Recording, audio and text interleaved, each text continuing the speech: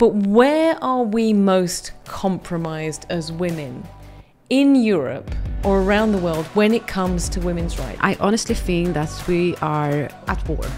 I mean, I hate the gender mechanism. I really wish we didn't need it. But I think we do need it. There are billions of women passing through similar experiences all around the world, and for whatever reason, we often feel like we're alone. It's time to make a point of discussing these topics from a range of viewpoints. Women in the workplace, fertility, the menopause, women's rights, social media, sexuality, body image, politics, relationships, parenting, age, and women in their role today. These conversations surpass age, race, location. They are relevant to women everywhere. Welcome to the She Word. Conversations that women rarely have, but really should. For those willing to change the world one step at a time. For those dreaming of sustainable living. For those striving to find a healthier balance. For those always believing. Browns and Viridian. Love the planet, love yourself. Welcome to the She Word, conversations that women rarely have but really should. And today's conversation is about women and women's rights. And I am here with three incredible powerhouse women who are in the sphere of women's rights and have made this their calling for their lives. So I'm going to just introduce, first of all, Samantha Rowe Beddoe, who is the founder of the Olwyn Foundation, an organization to set up to protect the rights of women and girls around the world to help them thrive. But also, you've been a large part in getting the She Word off the ground and making this happen. So I'm thrilled that you're here. Also, Lara Dimitrijevic, founding partner at Sciberras Associates, but also a champion of human rights and the founder of the Women's Rights Foundation here in Malta. And Maria Pisani is a senior lecturer at the University of Malta within the Youth and Community Studies and the Faculty for Social Wellbeing, and the co-founder of the Integra Foundation, an organisation set up in 2004 to assist with the inclusion of minority groups in Malta. Ladies, thank you so much for being here for such an important conversation. Thank you for being part of the She Word. It's an absolute pleasure. Well, as I said, three incredible powerhouse women. And I kind of wanted to start off the conversation and start with you, Sam, just as an introduction to what you do and why women's rights has been so relevant in your life.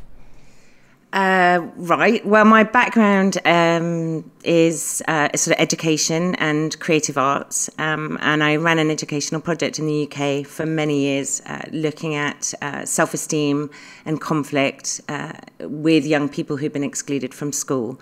So I've worked in the area of exclusion for a long time and saw the power of communication, of drama, in order to better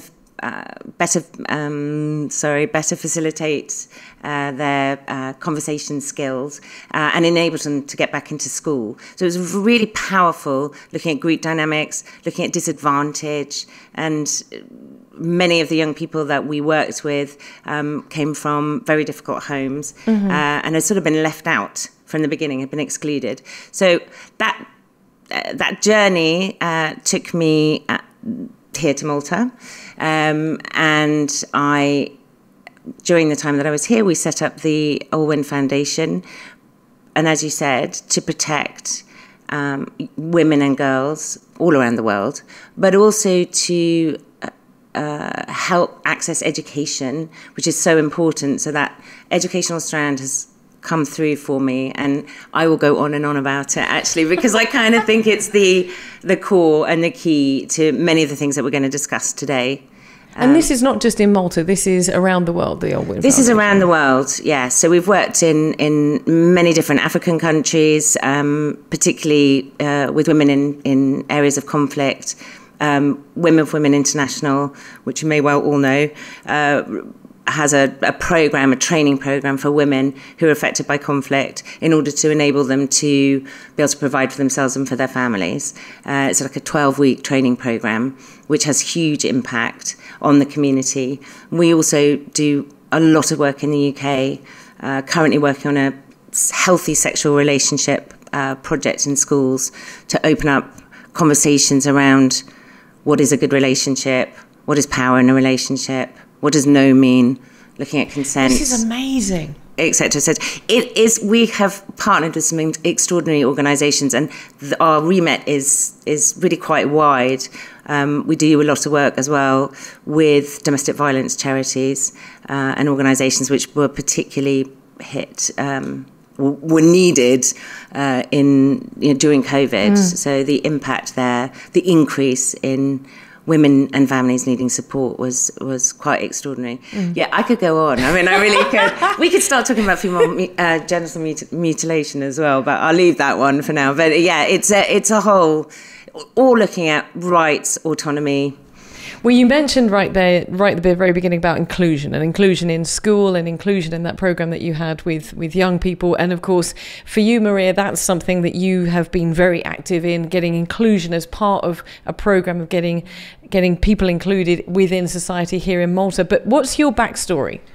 I mean, you're right. I think my focus is on inclusion and social justice, and where I'm at today is part of a journey, and I think it's a journey that was shaped by my experience as a young woman, as a girl, and as a young woman, and also as a migrant in England and Germany when I lived there as a child, and also a migrant or a returned migrant in Malta, where I came at the age of 16 and struggled, I know, struggled with societal expectations as a young woman at that time, coming from a very different culture, especially in those days.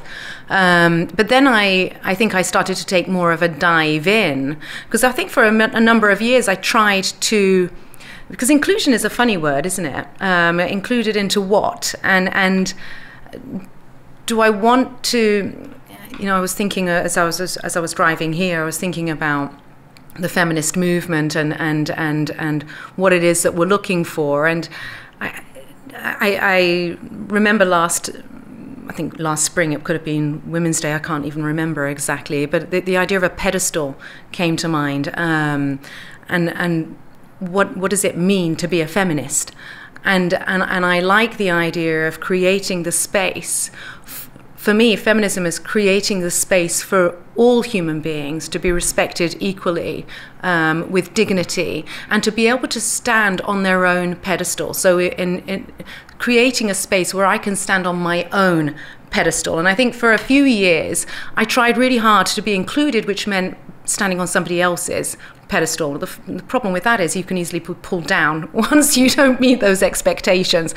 And for a while I struggled with that, but then I went to university as a mature student, so I left school at 16, and then I went to university. I already had 3 children by then, and my degree, my master's and my PhD all focused on different aspects of young women's lives, from belonging, I would say, and what it means to belong in multi-society as an adolescent, as female adolescent, to forced migration and the particular experiences of young women as they make the journey across the Mediterranean Sea, and how gender impacts on that journey. And then looking at in adult education and the needs and experiences of women, female asylum seekers, in terms of their learning needs and creating space for transformation in their own lives. So that has sort of been my journey. I'd say over the last few years I've shifted a little bit. So at the beginning, where I looked more at the experiences of women as if this sort of notion of sisterhood and women all were experiencing the same thing. Today my ideas have shifted ever so slightly, and I try to look at the different vectors of power in society and how they impact different individuals' lives, including the lives of women. So looking at patriarchy, looking at racism, looking at socioeconomic status, and how these impact particularly young women's lives in different times and in different spaces. We already have about 15 shows that have just come out of those two those two conversations already. Yeah, no. Okay, I'll slow that down. Really interesting, and I immediately want to get away, but I really immediately want to Lara, ask a question. You also have an extraordinary story. So what's your background, and how is women and women's rights particularly relevant to you? Do you want the short version or the long version? Well, I mean, you could follow Maria's example. We could go on for half a day. Well, I would say that I have always been, in a way, a rebel. Okay, so I was always angry and sort of like, but angry at any injustice that took place. And I think sort of in a way this started forming, particularly in my post-secondary years, my sixth form years.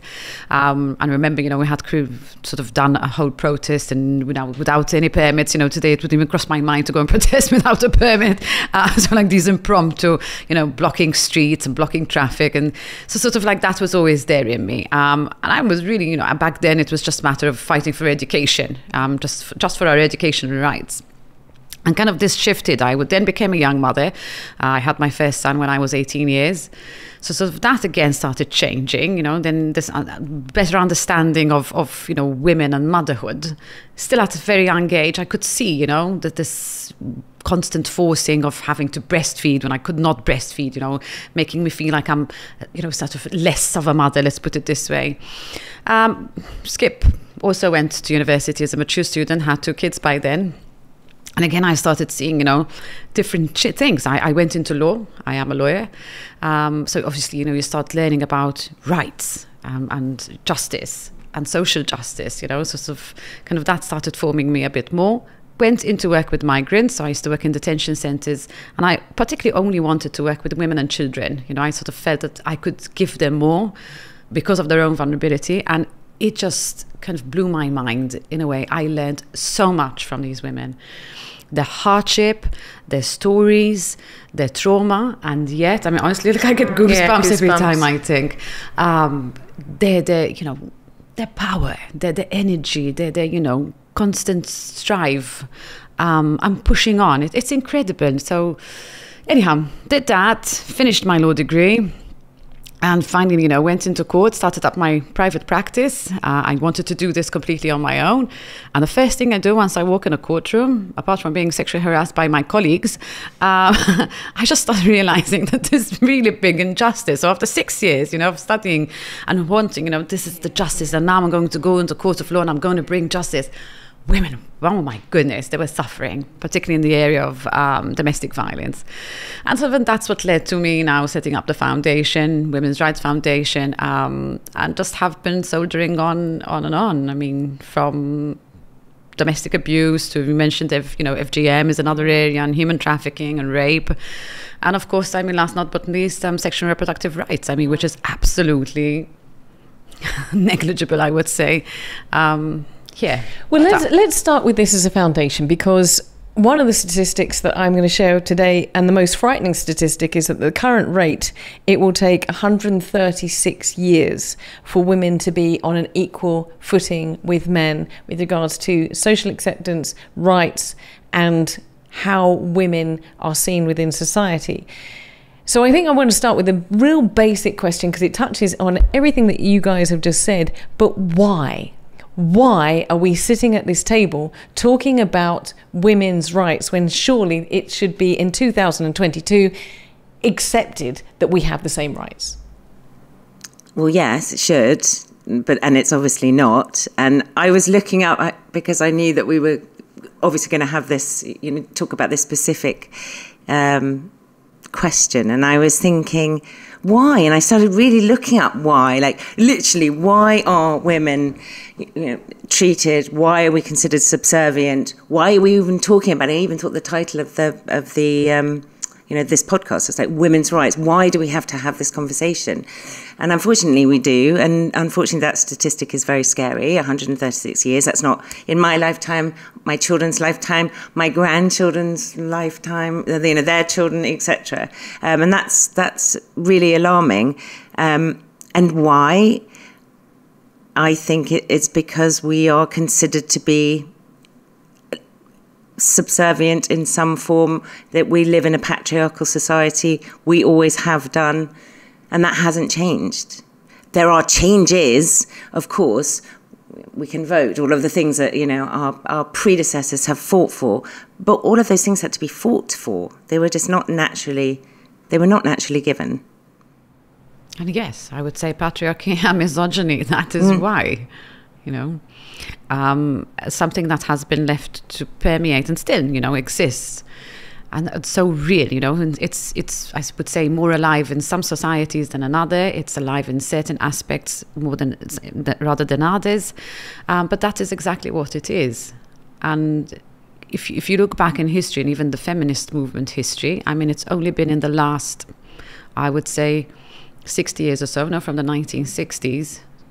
Did I get that right? My goodness, my maths is terrible anyhow, but from the 1960s, perhaps just a little bit before, that actually women started vociferously standing up. You know, even if you look at the first wave of feminism, if you look at the suffragette movement, it was again the privileged women to a certain extent that stood up and you know, fought for voting rights and property rights. But it was only then back, so it's been a very short span of time, and hence why that figure. And I would say, to be honest, I would say it will take a longer period than 136 years. That's the very optimistic one. But that's the reason why. You know? But I think if you look at it on paper, I think we need to be sort of unpack the nuance.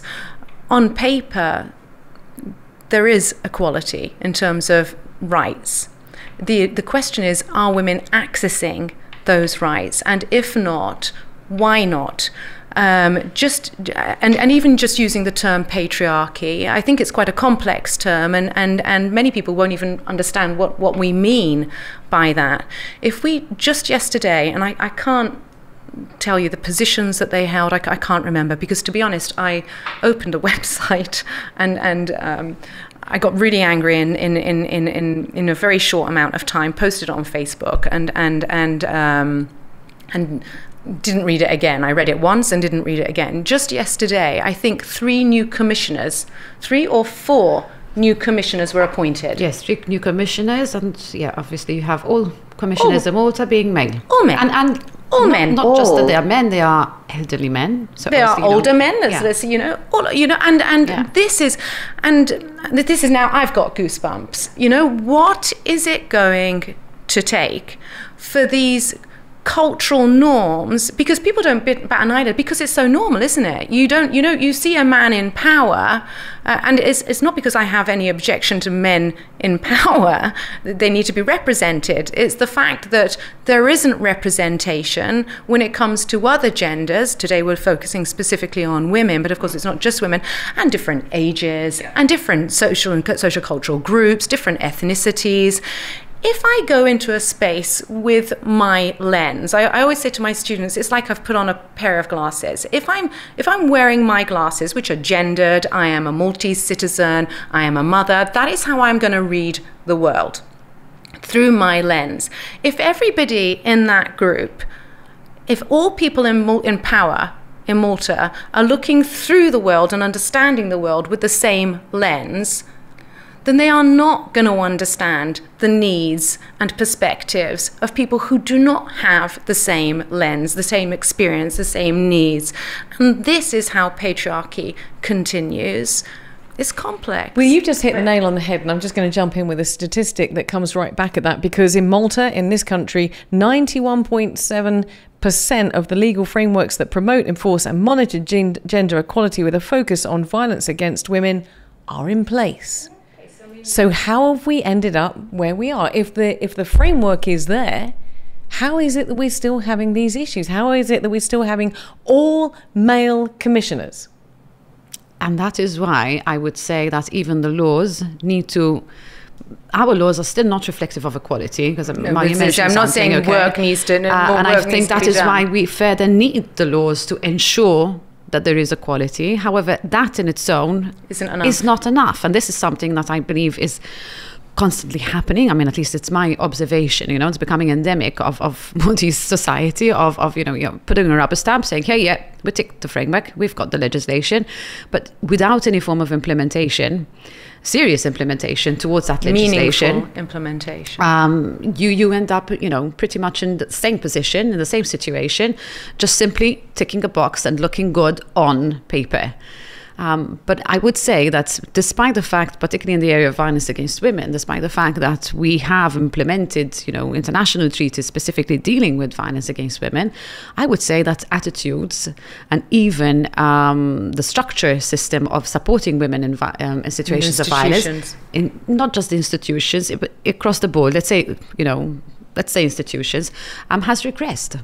So how can that be? If we bettered up legislation, but yet the attitudes and the support has regressed. It's incredible, isn't it? Because we've just ticked the box, but there's no effective... Because there's no education that's going... You're saying, yes, it's a tick the box, and then there's no...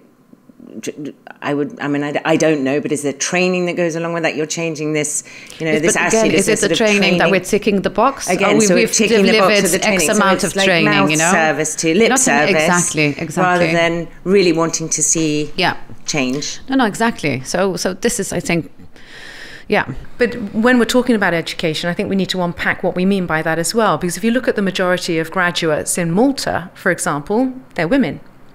So access to education, having an education isn't enough. So I think we need to, what do we mean when we're talking about education as well? And how does learning, or perhaps not learning, unlearning some of the cultural norms and traditions that we take for granted?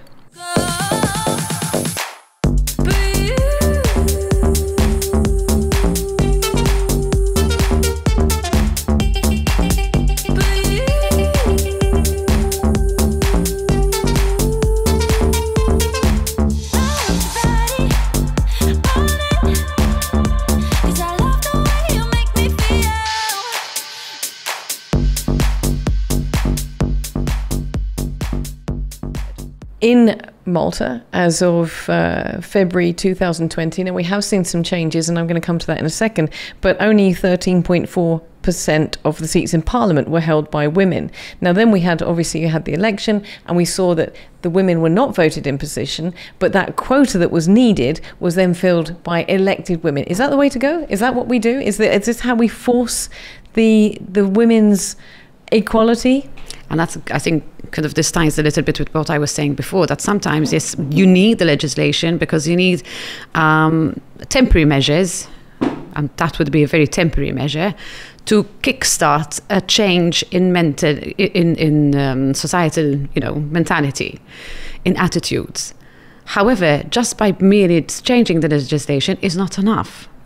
More has to be done. So that legislation, without other, family-friendly measures, let's say in Parliament hours, care centres, will not push enough women to be interested, into coming forward into the political world. And even then, if you look at the society, with the voting, not many voted for women. Okay. You still had a majority that would go for male. So again, what does this say? Going back to education, you need to change that perspective as well, that women are capable. And, really commit yourself, because I know part of the discourse was, but look, the women are going to come up just the same, so I don't need to vote for them. Then I think it was also, incumbent upon the political parties themselves and the politicians to push their own women, saying, no, you need to vote for them, kind of to move by way of example, and not just have the clause and just, leave it there. I think that's the way I see it. I mean, I hate the gender mechanism. I really wish we didn't need it. But I think we do need it.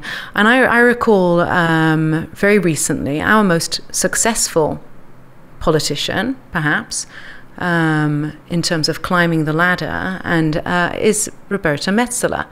And I recall somebody saying, you see, she didn't need the gender mechanism, but actually Roberta went up for election, I believe, twice and was not elected. She took the seat of Simon, I think, once Simon vacated it. Otherwise so even Roberta needed that extra support to be able to access the political realm. Then once she was in, she was able to demonstrate that she was more than qualified to hold that position and do a good job with it. But we need these mechanisms. Nothing has changed. Because we're saying that if women are in positions of power, then they have the opportunity to push forward women's rights and women's equality and make things more equal for women, I assume. I assume that's what we're saying. Because if you look at this globally, we've just lost one of the most powerful figures of the recent time. Whether you liked her or not, the Queen has just passed away and had the longest legacy of monarchy in Britain. So as a small child, as a girl, for generations, you're growing up with a role model of being a queen. And of course, in the UK, as Sam and I are both from the UK, we also have had Margaret Thatcher. We've had very positive female role models. Does that mean that there are no issues in the UK when it comes to women's rights because there are people in power? How does this, because you got a right smile on your face. No, I mean, it's wonderful. I think that, Liz Truss coming in now, that we bring women in, we vote, well, Liz obviously, she wasn't voted in, but we bring women in when we need things cleared up. That's what happened with Thatcher. And that's exactly what's happened with Liz Truss. We won't go down the line of whether I think she's going to be in power for very long. And I think it's very interesting. I think to a certain extent, those three female prime ministers were masculinized in some sense, if that is a word, that there was a certain mockery and all sorts of, the job comes with obviously all sorts of difficulties, but then I think that it's very difficult to be a woman in power in the UK. I think that obviously the Queen, she was like our matriarch, everybody adored her, whether you were a royalist or you're not. It was like being in a safe pair of hands, despite the historical colonisation, etc., and all of the other issues that were somehow held at bay because she held it. And I think that's really interesting. There's such a sense of safety in matriarch that the idea of rocking that role creates a lot of unease. And I think what you were saying about the role modelling, I mean, I agree. I don't think that we should be pushing the agenda where we have to place women in government. But I think it's really important that young girls and young women see women in politics and see women in power and see women leading. And at the moment, if we don't help to put them there. You mentioned something and sort of like how women leaders, like Liz Truss and Theresa May, I think was another one, that they brought in to clean up. But also the attitudes and the comments that people make towards empowered women. Okay, so I'm not just taking the politicians, but I myself, and I'm sure all of us here at the table, have received a couple of comments or two. And kind of you see which men wouldn't. And as while saying this, I was also thinking of the Finnish Prime Minister, for example, the whole marriage. The recent one, just simply because in her free time, she, whereas, I think, would a man have got the same? Would she have had to go out in public, and cry to convince the public, go through the humiliation of having to do a drug test to prove to the public that she did not do drugs and she was simply enjoying herself, in a very private place. So I really... And this is why we need women's rights. This is why we have to continue to fight for women's rights. And this is why we need to continue for those 136 years, to somehow reach equality. Because it's these attitudes, irrespective of what strata and what level of society you are at, it's constantly there. But I want to sort of, I had very little time for Margaret Thatcher, possibly a little bit more, but not much more for Theresa May. So just because a woman's in power doesn't mean that I will vote for her or that I like her policies. I'm not about to celebrate somebody just because they're a woman.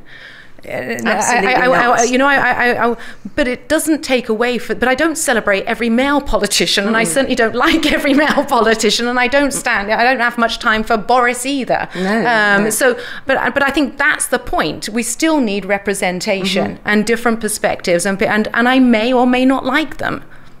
No, of course, most definitely. I mean, may or may not like them. But again, as we're saying, because you mentioned the commissioners, no, all being male. I mean, if a woman comes forward with a human rights complaint and goes forward to the commissioner, just purely based on women's issues, will he really actually understand it? And as you're saying, go back to the glasses that he's wearing and perceiving. And I'm hoping that, again, with the, yes, not my favorite, but at least a much needed clause of like the gender quota, and any other measures really, would bring, discourse of female perspective, female's journey.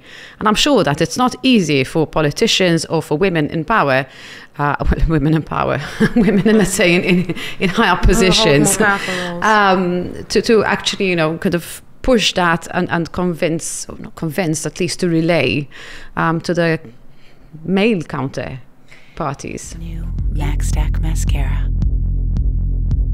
Stack.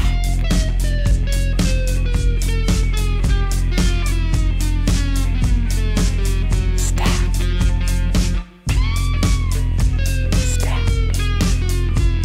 Stack.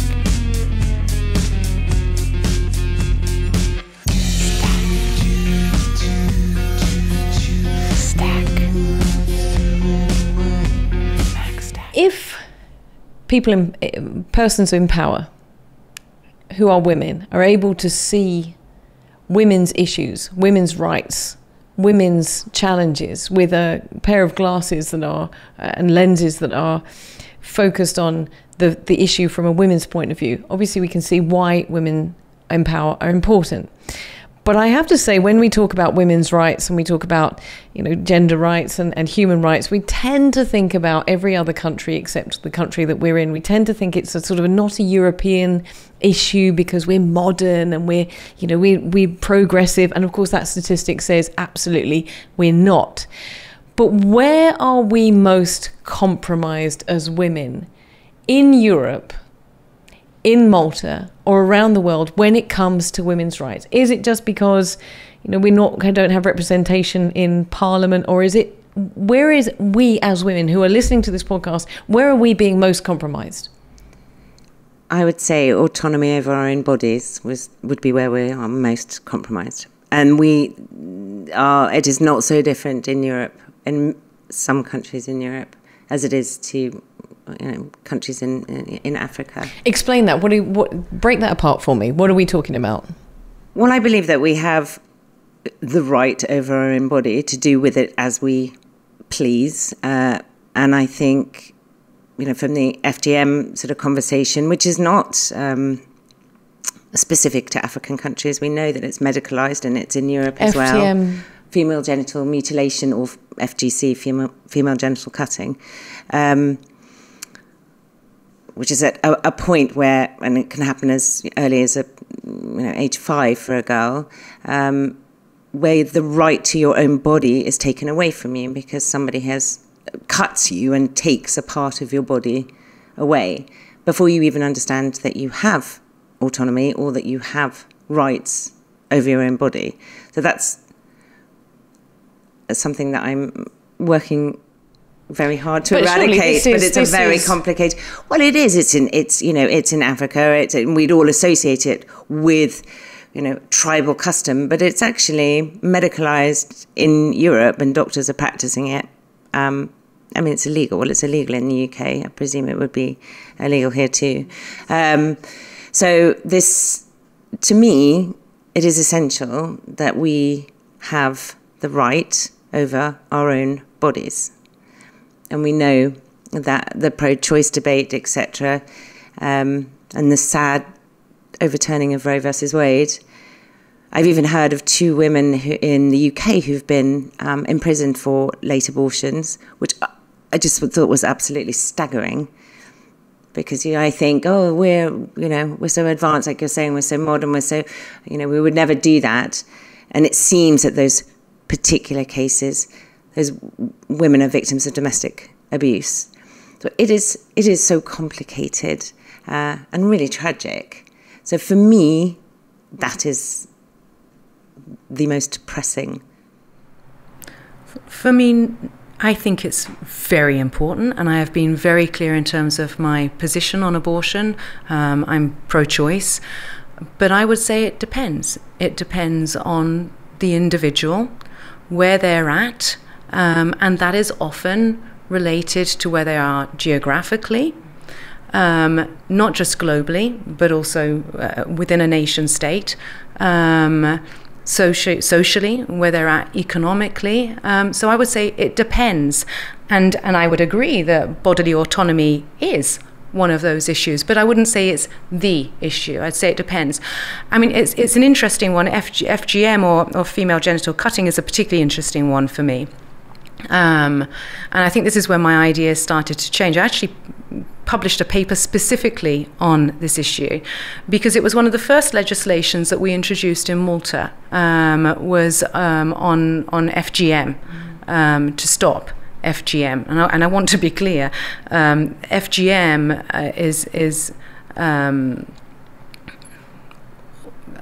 generally, in the main, done against the consent of the woman or the child. In the case of a child, she doesn't, there's no way there can be consent if we're talking about a 5-year-old. And very, very often it is a child. There is no consent. And often it's done under really awful conditions as well, and dangerous conditions. And sometimes it's done in a top clinic. Mm-hmm. But one of the first times, when I was working, it was in the beginning, it was around 2008, so it wasn't that early on. And one of the first conversations that I had with a group of women from Somalia, and Somalia FGM is practiced, and they specifically came to speak to me about, it wasn't so much FGM, but what was happening to them in the hospital. And they actually fixed a meeting with me to discuss it. They were very, very concerned. And for me, it was fascinating. They told me that they were told that cutting would protect them through life, and so they cut their daughters too. That this was now they went through horrible journeys. Lara touched on it earlier on. The violence that men and women are exposed to in the journey to Malta, but particularly women, where rape is normalized, is awful. And they would have witnessed this violence and experienced this violence. And they said to me, we know today that it doesn't protect us. That did not protect us. We were as exposed as everybody to rape. But when they were going in to deliver babies in the hospital in Malta, and I understand, of course, at the beginning especially, that the doctors and the midwives in Malta, they'd never seen something like this before. It's not a practice that was today. It's different, of course. Many years later, they're much more exposure, but in those days, they didn't know how. And they were, after delivery, they were essentially reconstructing these women's vaginas. And the women had a real issue with it. They were saying, look, I don't want it to be closed up. My ideas have changed, but I want my vagina to look like what it always looked like. Don't fix it when I didn't ask you to fix it. So I think even there, we need to be really, really careful when we talk about bodily autonomy and what we think needs to be fixed and what we think. So it still comes down to choice for me, and I stress a child cannot make that choice, and a woman should never be forced to. But today we also have designer vaginas. You can go into a clinic and still get a sparkly vagina if you want one. So we don't have an issue with changing our vagina. It's who decides is the issue. Yeah, and that's bodily autonomy. That's bodily autonomy. If you want a sparkling vagina, you can have one. Yeah, absolutely. And it's the issue of choice. Having gone through that process. But I would say it depends. Whether or not how important that is to you depends on where you're at. If you can't put food on your table, then you're not really concerned about bodily autonomy. You're more concerned about feeding your kids, for example. I'm not saying it's not important. I'm just saying that takes priority. It's not but, it's an and. Yeah. Lara, I'm loving the sparkling vagina. A bedazzle. Lara, what do you see, apart from sparkling vaginas, as being the most important and the most challenging issues when it comes to women's rights?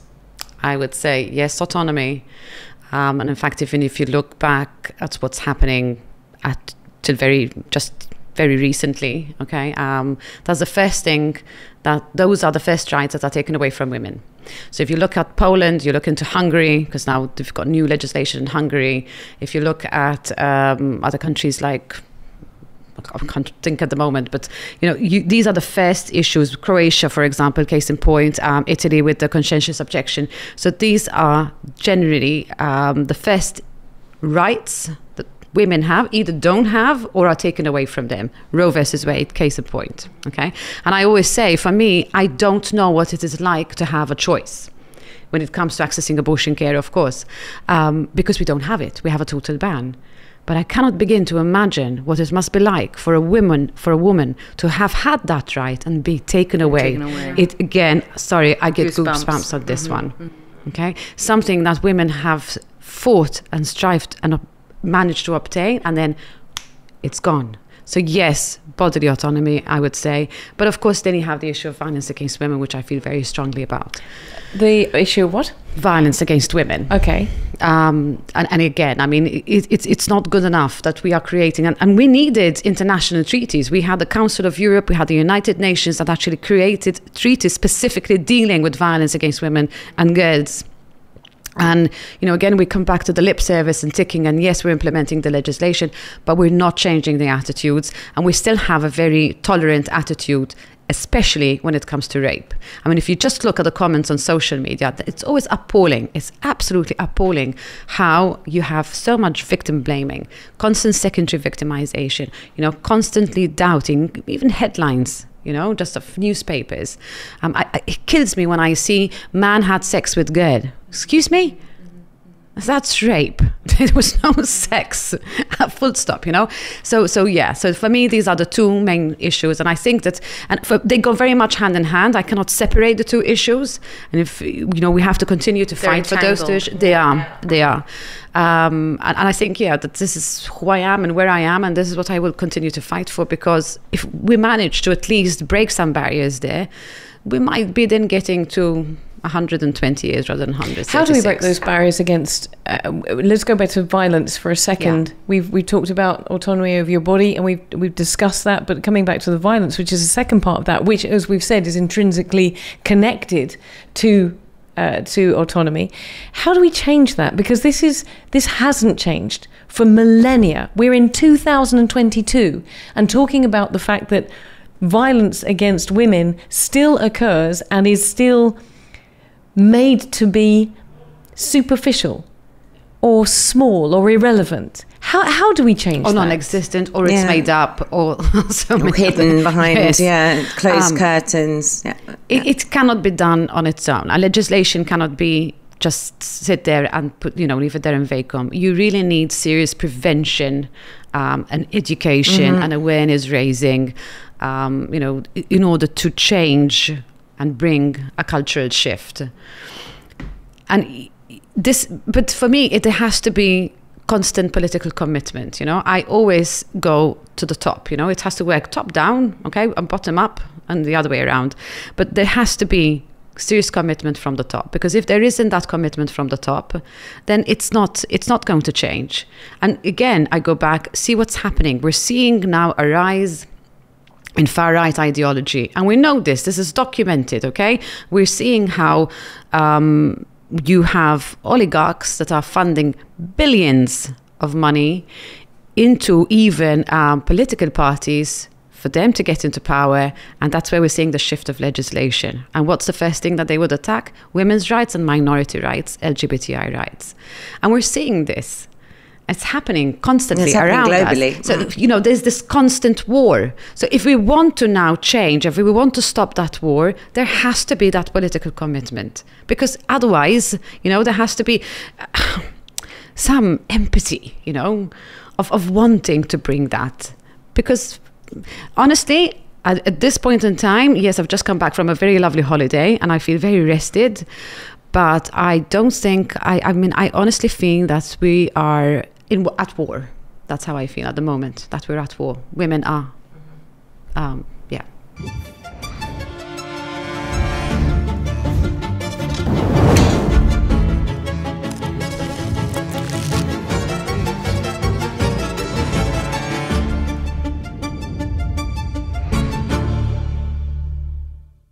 Are we at war? You agree? We're at war? It's so huge. That's what I feel. It's so huge, and there are so many layers. And I think it's a very scary time. I think it's a very scary time for women, and I think it's a very scary time for the climate.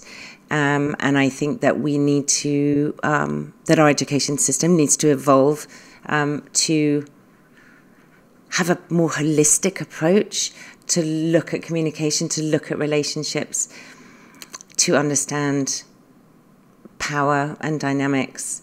So yes, we are, and we're on high alert. I share, and I really feel. I really feel you, and your frustration. I think I come at disappointment and fear, many of the issues that I deal with on a day-to-day basis, I think we said before we started, I think they've gone backwards as well. And it is so easy to go backwards. It is so easy. And I think now I've got goosebumps again. You see, when you enjoy something and you've enjoyed it all your life, it becomes normalized. You don't see how, many young people, many young women don't see. They're standing on the shoulders of other women that have fought for them. Not just women, even men. There are. We're able to come together around this table because somebody fought for us to be able to do that. But if this is all you know, then you don't know how it needs to be protected. I don't always. I'm not just looking at women. I look at, because of my work on race issues and migrant issues. There are certain rights that we can enjoy that they are denied on a day-to-day basis, and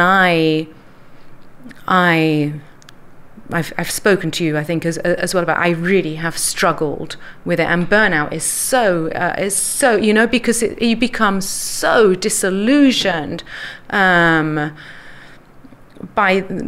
the violence in all forms that some people face on a daily basis in order to be able to survive. And there seems to be not a little awareness or little interest, or perhaps what worries me the most is the lack of empathy. That's what keeps me up at night, the lack of empathy, the ability to put yourself in somebody else's shoes and say, shit, that's tough. That's not okay. And the first thing I say to my students, and we're going to go back to another semester, and the first thing I say to them is, what do you stand for?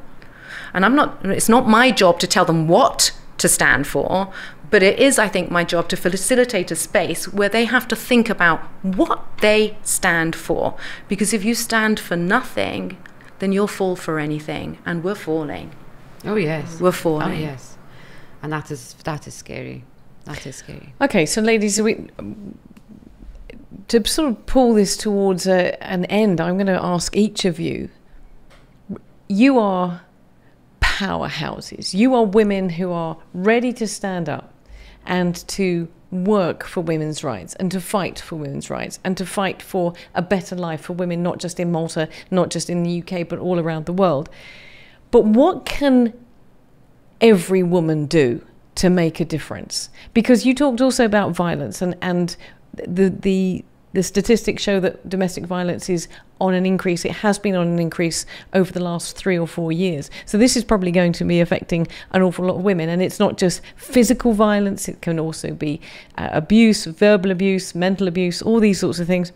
I don't think there are many women these days who have not been touched either personally or by someone close to them that's experienced this. And of course, that's your point of reference for women's rights, is that we want to eliminate that. We also talked about autonomy over your own body. What can each woman do, every woman do, to make a difference? Because 136 years is not soon enough.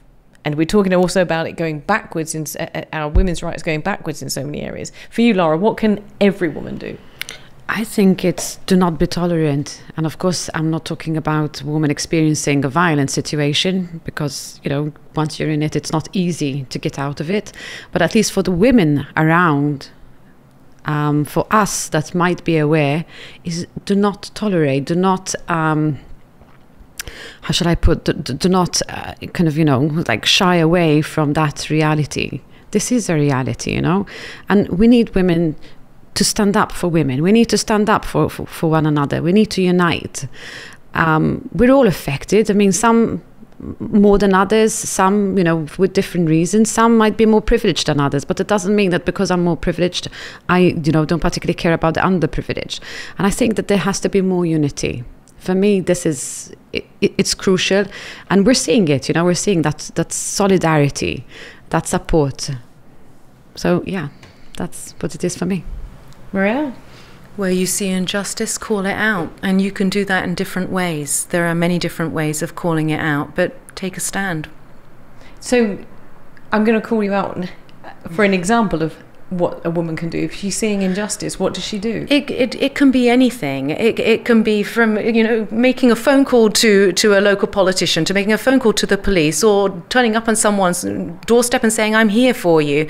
There are different ways. And I'm certainly not going to say this is the way you should do it, because I think we can all find our own ways. And sometimes it's the invisible work that is the most powerful work that really makes a difference. So, we all have a role to play, and those roles are different.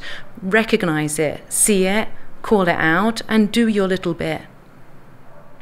Sam? Well, I completely agree, of course, with both of you. It reverberates really strongly with me, and I think just to pick up from both what you were both saying is to support. So to stand in solidarity and to support and do because sometimes it is so overwhelming, it feels like we can't do anything because it's so big, and to realize that if you can affect change in one person's life, one woman's life, then the ripple effect of that, perhaps on her family or on her community, will be potentially enormous. And I think we really need to stand up, to call it out, and to support, and really go out of our way to support. Because we can all do it, and it doesn't have to be monetary. And I think that's really important. No, there are different ways. Time, empathy. A hug, precisely. And sometimes it's just a comment. I mean, social media is so powerful in this society, It's just a comment. That's all it takes. Ladies, thank you so much. Thank you for doing what you do and for being the powerhouses that you are. And thank you also for giving that hint and that advice to all of us to start making change. It's been really lovely being here.